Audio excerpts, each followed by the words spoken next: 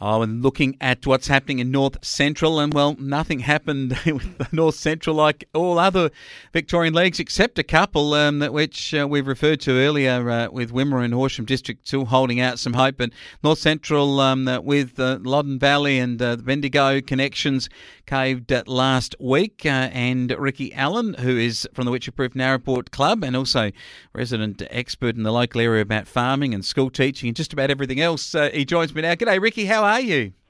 Yeah, good, thanks, Wayne. Yeah, jack of all trades, master of none is what they say. Yeah, I think so.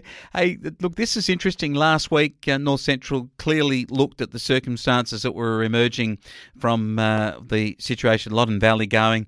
North Central made the decision, I guess, would that have been relating more significantly to the circumstances surrounding the Donald Club?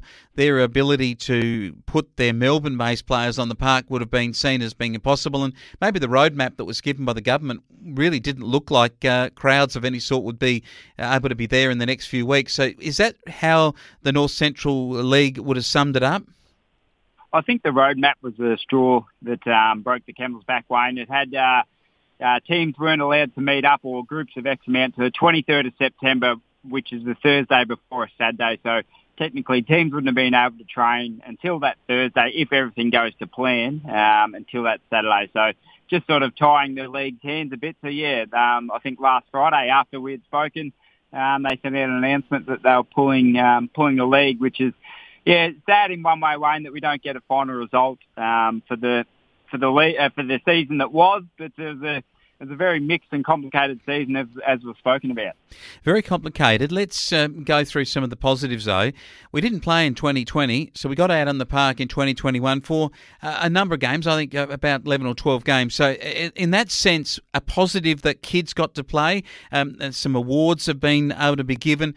Kids that maybe progress that next year in junior football, get those games under their belt. Yeah, that's right, Wayne. So the development of those kids is very important. Physically and mentally as well, socially, for a lot of supporters, just being able to go back to the footy and see people from other towns. And, especially that early on in the season, it started to feel like things were getting somewhat back to normality. And then, then COVID hit again to the region. So, it's definitely different times from where we were a couple of years ago, Wayne. But as you said, there's a silver lining to every cloud, so you just have to look a little bit deeper in some clouds. Certainly do. I mean, let's go to the positives on the field in the senior football ranks. I mean, Sea Lake Nandaly, again, were really, really strong. They got nailed later in the season by Birchip Watcham, and we got pretty excited about what might be in the final series between those two clubs. But they've emerged as a real power in North Central football. They came out of Mallee football 5-6 years ago. They didn't initially get the premiership glory they were looking for. They've now tasted that, and they really looked on track for a back-to-back. Yeah, they did, Wayne. I think in terms of Sea Lake, once they added the Woomerland connection of the four Donnans and Agcock and a couple of others into that side, it really took them from a side that was, up there competing for the end of the season to the benchmark, which they now are. Just to be able to add 4 or 5 experienced senior footballers, good senior footballers at that too, into any side in country footy, really, propels it up the ladder. And we're extremely well coached by Joel Donnan, who I think he was awarded Central Victoria Coach of the Year. So congratulations to Joel on that. So that's a good bit of recognition for him for the efforts that he's done over the last couple of years, and also the Interleague this year. So, yeah, well done to Joel. Good juniors coming through for them too, so they could still be there in abouts next year. Having a look at Birchip Watcham, I mean, Castellano excited us earlier on with his goal kicking. We saw the Dale Hinkley, really, really a powerhouse. They were a really good side, and in a lot of respects might well have been able to take it up to and even beat Sea Lake Nandaly. Yeah, that's right, Wayne. It's all hypothetical now, isn't it? If they had a full side with their Melbourne contingent in, they definitely would have taken that. My only concern is winning form's good form, and that's what Sea Lake's got. They're proven themselves in finals. They're having another outstanding year. As you said, Birchip got them there at one stage. Probably the reliance on Gordon to perform on every day for Birchip to beat Sea Lake is my only concern, and he's that good a player, Wayne, that he could have done it. He could have very well performed on the day to beat Sea Lake. However, if there was a line ball call and, I was put at gunpoint, I'd be selecting Sea Lake if I had to, but it's all hypothetical. Certainly is. Wedderburn re-emerged. Their young talent that they've been bringing through certainly started to have an impact. The Holt boys and so forth, they have got something to look forward to. I thought Charlton too got into the top the ranks in the early part of the season, but were headed by Donald, who recruited well.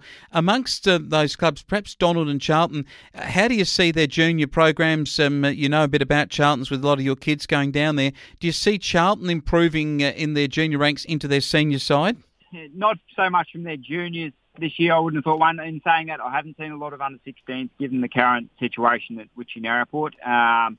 Probably, yeah, Donald's always been reasonably strong and can draw on their juniors to perform well. Charlton has a good bunch of kids around that 22, 23 years of age who they're probably going to look to, to build around them in the next up and coming years. So if they can build around them when they're in their peak, footballing age around that 25 years of age, they'll be, a force to be reckoned with. In terms of the sides outside of Sea Lake and Wedderburn, I was pretty excited about Donald. The day that they touched us up, their midfielders, you couldn't lay a finger on them, Wayne. And when you're getting that delivery into the forward line, I reckon they would have, given a couple of sides a bit to worry about. Certainly reckon so, with the young factor there. The old Ross Young factor, I reckon, might be the way to put it. Hey, St Arnaud always have good juniors and will come back and bought. Similarly, have had some really good junior years, so we're looking to see them emerge again in senior ranks. Your club, though, just to finalise out, you've appointed Bo Bish as the coach next year, and a bit of a recruitment drive already. Anything that you can sort of tell us early on about how you're seeing things emerge for Witcher-Proof Narrabort next year?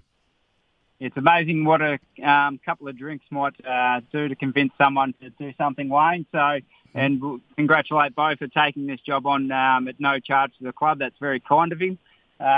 Anyway, in terms of recruiting, Wayne, we hope to announce something in the next week or so, and that'll be through our Facebook page. So we're looking to obviously bolster our stocks. In terms of quality, we need a couple of key position players. We've never something in the water at Witchy Wayne, and I think I drank a lot of it. There's not a lot of height that's come out of Witchproof, so we might be looking for a tall centre forward or a ruckman or something like that. I reckon it's from all those years of carrying those big wheat sacks on your shoulders up that hill for that King of the Mountain. I reckon you've lost some height there, I reckon, Ricky. That might have been it. No, that was a bit before my time, but the old man, he had a go at that race, so maybe it was in their genes. I reckon so. Hey, look, it's been fantastic as always talking North Central with your knowledge of the game and your cross-section up to other parts of life with teaching and also with the farming pursuits. We do really enjoy your commentary, and I'm really looking forward to maybe some more normality returning to regional Victoria and having a really good crack next year with North Central football, and also obviously the netball reports we've had have been great too, and hearing a bit more about how hockey is emerging through when normal times return. We do thank you for joining us this year, Ricky. Thanks, Wayne. It's been a pleasure.